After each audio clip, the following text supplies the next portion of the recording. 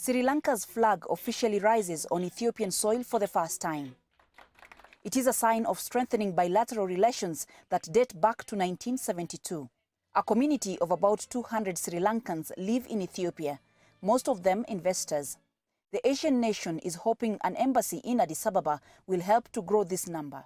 We decided to do so because we feel that Addis Ababa is fast emerging, Ethiopia and Addis Ababa is fast emerging as the diplomatic and political capital of the great continent of Africa. The two countries have signed agreements on political consultation and the establishment of a joint commission for cooperation. Sri Lankan garment industries are known worldwide for producing top quality textile.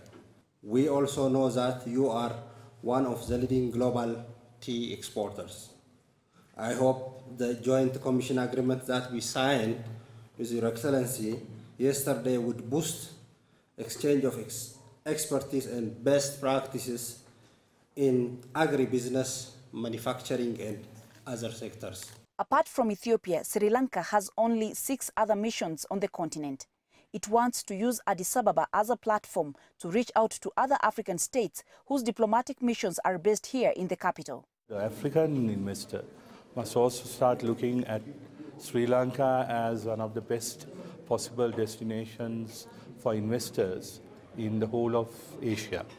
In fact, we have a free trade agreement with both India and Pakistan, which makes Sri Lanka the ideal gateway to the huge markets of the Indian subcontinent. And we are also in the process of finalizing free trade agreements with China and Singapore. In 2014, Sri Lanka was accredited by the African Union as a non-African state partner. The Foreign Affairs Minister of Sri Lanka has now requested for consideration to get observer status in the continental body. Coletta Wanjohi for CGTN in Addis Ababa, Ethiopia.